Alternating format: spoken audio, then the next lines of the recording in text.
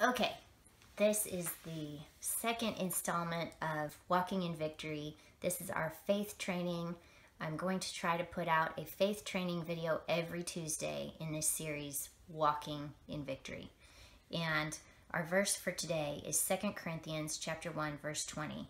For all the promises of God find their yes in him. That is why it is through him that we utter our amen to God for his glory. I love this verse because it's a promise of more promises. It's a promise of all the promises, that we have all the promises of God through the Lord Jesus Christ, which is just kind of a reiteration of our key verse for walking in victory, which is 1 Corinthians 15, verse 57. But thanks be to God who gives us the victory through our Lord Jesus Christ. So, knowing that we have all these promises of God, it would be awesome to just know what are those promises, right? What are the promises of God? The only way for us to know and find out more about God and what his promises are for us is to read his word, the Holy Bible. And I know for a lot of people, they have a hard time understanding the word of God. And I just encourage you to pray before you read it and ask for wisdom, ask for understanding, and he will show you. And I would even ask him where he wants you to be reading, because he knows what's coming about through the rest of your day.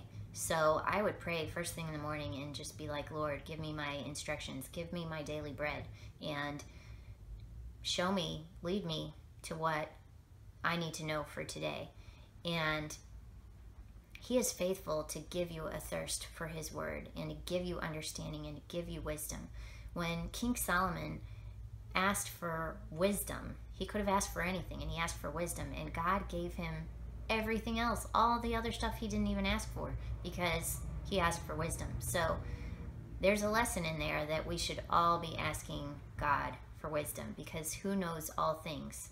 God. I mean, I know you probably have some know-it-all friends, and maybe even act like a know-it-all. I mean, sometimes I act like a know-it-all, but I don't know it all. I don't know it all. Only God knows it all. So first and foremost, ask God. Ask him for wisdom. Ask him for understanding as you even just figure out where to start and what he wants you to read. Ask him.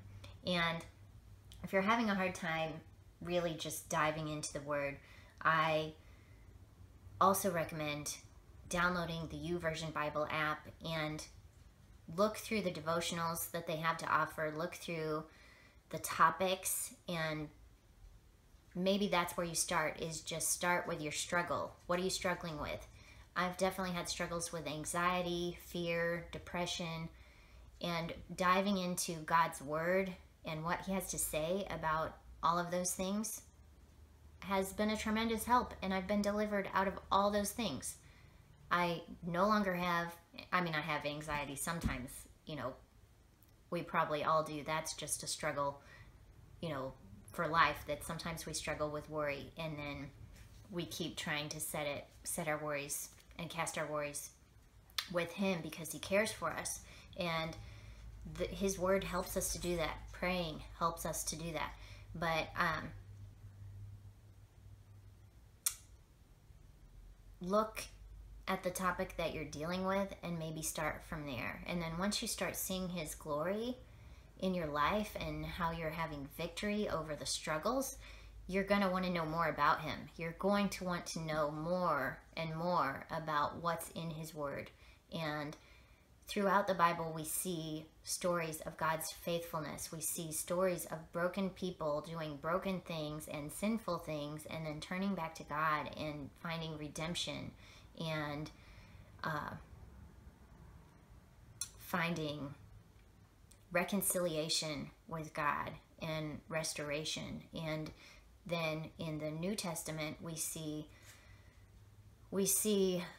just all this glory of the prophecy being fulfilled, that the Messiah has come. The Messiah, the anointed one that is promised, has come, and that he died on the cross and rose again so that we could have everlasting life, and that we could have the Holy Spirit, the Comforter, the Helper. And so just access what you have available to you, that we have God's promises, we have the promised Holy Spirit. Ask him everything. Every single hair on your head is numbered, and he knows you even better than you know yourself. And God's word also promises in John chapter 1 verse 5, the light shines in the darkness, and the darkness has not overcome it. So whatever darkness you have in your life, whatever struggle you're facing, rest assured that Jesus, the light, has overcome that darkness. He shines in the darkness. He drives it out. He drives it out. And we know that Jesus is the Word. We know this from John chapter 1, that in the Word was the beginning. And as it goes on, the Word is Jesus. Maybe that's a good place to start. John chapter 1. Anyway, don't let me tell you that. Ask God, and he will guide you. And just get into the Word and start learning about God's promises for your life. I hope this blessed you.